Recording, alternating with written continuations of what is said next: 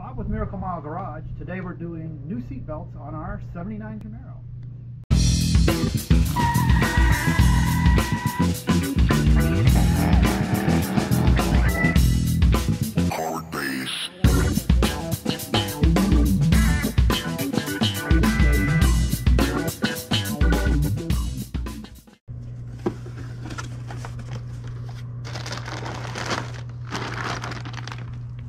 These are the Classic Industries black seat belts, and these are the ones that closely mimic the original design of the General Motors seat belts. The only thing they don't have is the GM insignia on them.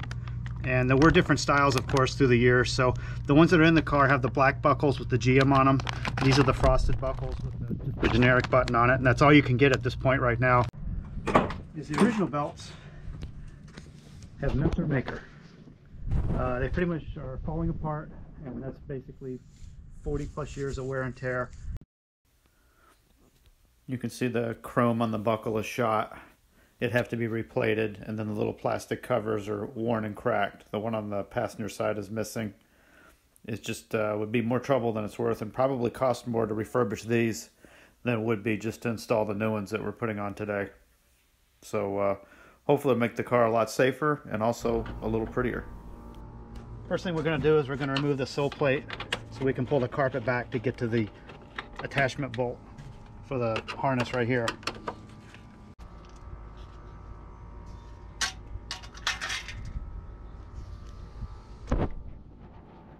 Lift the cover, and then we're just going to peel the carpet back. And we have to get to that bolt right down in there. You can't really see it. Well, maybe you can. And once we get that loose, we'll attack the reel and get it out. This should be about a 20-minute job. We got a T50 Torx bit because that's what that fastener takes. And I'm pretty sure this seatbelt's never been out of the car, and it is locked up solid. I couldn't get it off by hand, so we had to peel the carpet back so we can get in here with our air tool, and maybe we'll get lucky and we can just back this thing out.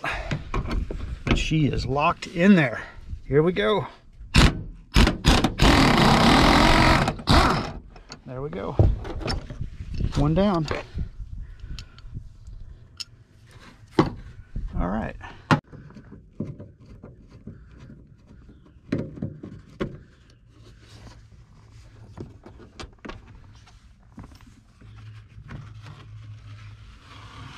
There's a little part right here which you have to be real careful about when you pull it apart.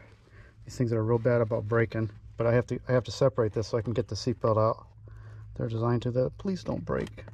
It's like 50 degrees out here today, but the car's been sitting in the sun. It's pretty soft. So we can just take this and slide it through. Come on, you. I don't want to have to take the other side off. It's probably going to try to force me. Oh, come on. Oh, there we go. All right. And this is kind of jagged right there. Wow. That was like that from the factory. That's really extra cheesy. That's designed to cut your new seat belts when you put them in. You probably have to do something about that. No big deal. We'll just set this out of the way. There we go. And then we're going to come in. And since that other bolt wasn't rusted, I'm just thinking because they were seat belts, they must have put these on really tight at the factory. So I'm just going to come in here with the air tool and just back these out. There we go. One, and then one more right there.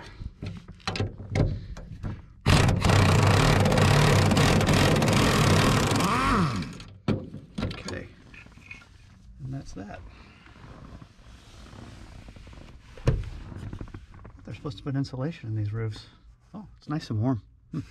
Okay, so let's get the new belts, and that's all there is to it. It's a really dusty, crappy one, and this thing wasn't working good for a long time. In fact, it's not working now at all.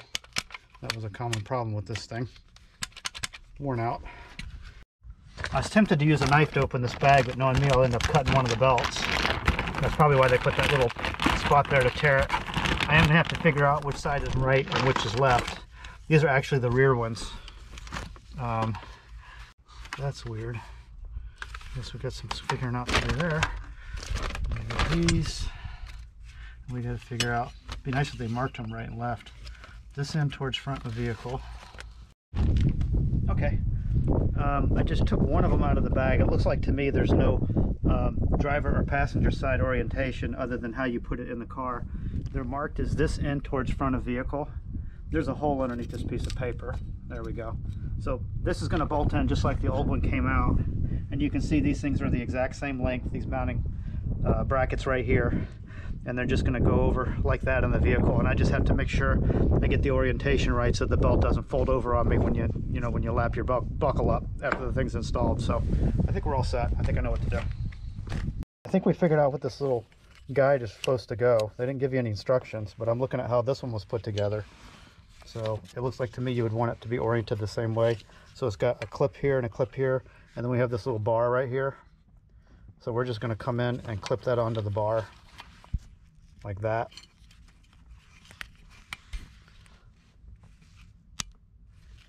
And then we got our guide, and then it's just like the factory one now.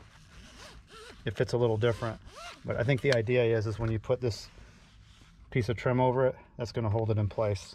So let's go ahead and just get this bolted up, and keeping in mind the orientation front towards the vehicle just like this, we're going to mount it in just like that. Waiting for it to click. There we go. It's lined up. Still not lined up. There we go. When it clicks, you know you're not cross-threading it. Okay, get the other one started. These are going in awful hard.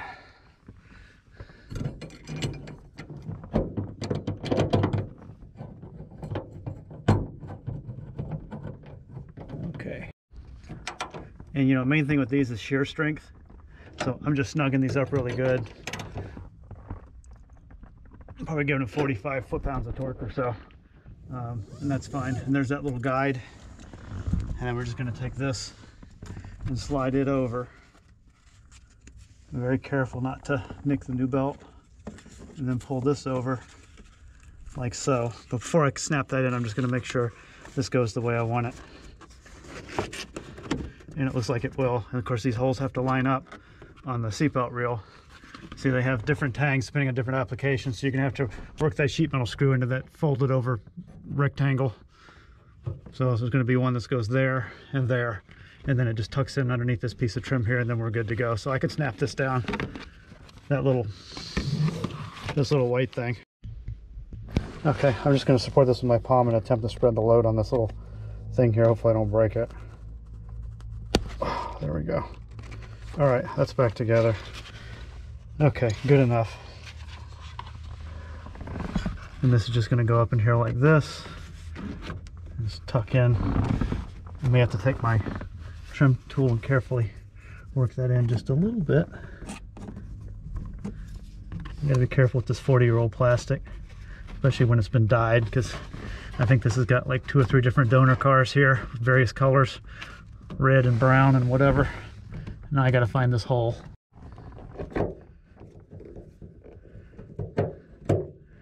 Oh, lovely.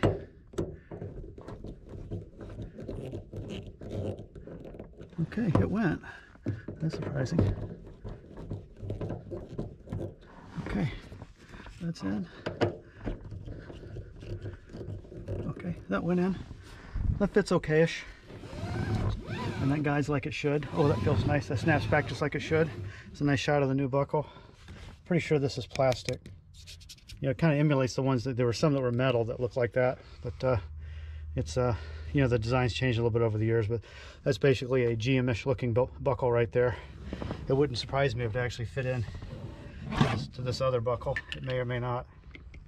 No, they made it so that it just won't fit, and they do that on purpose because they don't want you using an old seatbelt half with a new one. That's okay.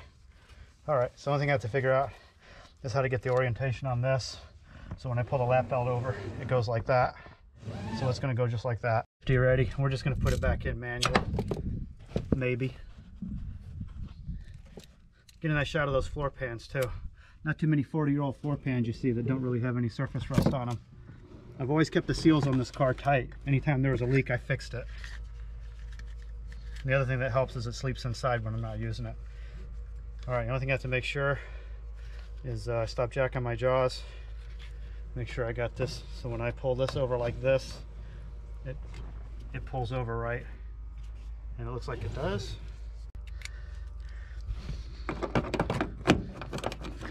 We'll just come in and work this over.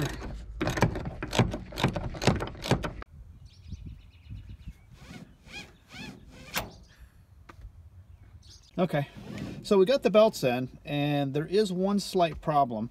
The original belts, I used to be able to just grab the belt and go like that and click it, and I could take just a little tension off my shoulder and let the belt drop down, because these things always had a tendency to ride a little high up on me. They kind of catch me right in the neck, and these Recaro seats do sit a little low on the driver's side.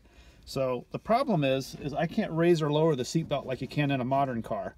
So this is a fixed position back there. So it looks like the only solution I have so that this thing isn't constantly cutting into my neck. It does grab fast though, which the other seat belt didn't. That part works really good. I'm going to try to raise the seat maybe a ½ inch to an inch so that I can get this seat belt off of my neck. See, in the Maxima it has an adjuster like this, so it keeps the shoulder harness off of my neck. You can adjust it right here, and you can move it up or down. And with it up, you can see how it gets a little closer to my neck. Moving it down gets it out of the way.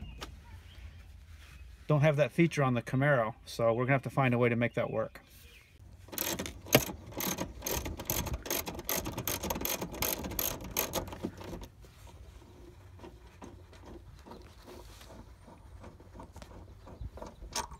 Yeah, what we're gonna do is the Recaro seats, they have 3 mounting hole positions.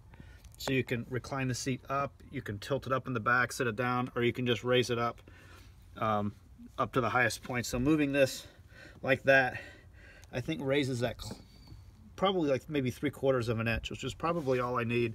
I'm gonna raise it on all 4 corners up to the bottom hole. And just grab on the bottom hole.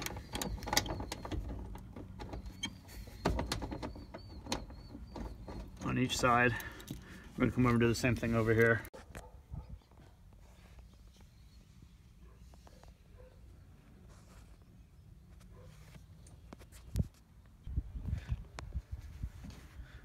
Okay, with the seat raised maybe 3/4 to an inch, it definitely did bring it off of my neck. It's not on it as much as it was, so it's not too bad. So if I get positioned right, that's not too bad. That's pretty good. Okay, evidently they want me to reuse the plastic cover that goes over this, so I'm assuming it's just going to slip over this. So I guess if I can take my belt and stick it down in the hole like that, and I'm just going to come in with a trim remover and see if I can just kind of work this over without breaking it. I may actually have to just use a screwdriver. It's being a little stubborn. If I can just come in and work that up. There we go.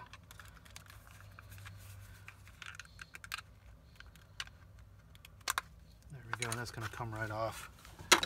See that? So again, they want you to reuse some of the plastic. You know, what do you expect for 500 bucks or whatever these cost? All right, so that's going to go over like this. I pull the belt out. We'll drive it home. Come on. There we go. Okay, and then we're going to bring this around. They got 2 mounting tabs right there. I'll grab it here first. At least I think I will. These 2 right here. Yep, okay, they fit. And then it's supposed to go. Doesn't fit very well. We'll see how it goes. Just like that. And this is supposed to drive home right over this. So the problem with the rear seat belts they sent us is they are physically a lot larger than the factory GM seat belt. So one of the problems we have is eventually I got the plastic cover off, and it physically will not fit over the new one because it is too large. It physically will not fit. There's the factory one. As you can see, it will just slip right over like it's supposed to and clip in. Of course, you know, the belt goes through it. but you cannot get this on. It will tear before you get it on. It's just physically too large. So it's not going to fit. It's significantly larger than the other seat belt. Trying to give you a perspective of how much larger it is. You can see right here, it's just a lot larger belt assembly. And the other problem it poses is it doesn't fit in the car. So trying to fit it into the car, this reel is so large that you actually cannot get it to easily clear. It runs into the that plastic panel cover right there. So there's no way you're going to get that to fit in there and also have that plastic shroud on. I don't know what the deal is with that, but this is just physically too large. I don't know if they sent me the wrong one or what the deal is, but that's a loser. So in conclusion, the Classic Industries 74 to 81 Camaro front rear black 1000 seat belts. I'm going to give it overall a C+. I didn't like the fact that it didn't have the tension release feature that the original belt had on the front harnesses, and the rear seat belt was just a loser. And you have to use that plastic cover as a guide, otherwise the seat belt won't function properly. So you can't just install it without that piece. And since it's too large, you can't do that. So basically, I have rear seat belts that are not usable. Also, just as an FYI, the seat belts, they all have to have tags on them. Who makes them? This particular one was made by Seatbelt Solutions in Jupiter, Florida. That's where these were made. And again, the front ones are okay-ish. The rear ones really are not. Just a quick shot of my 78 Camaro that still has the factory belts in it. These have the tension release feature where you can pull the belt out and then just give it one little pull and it'll take the tension off, and then you just pull it to get it to completely retract. Life is good. Thanks for watching.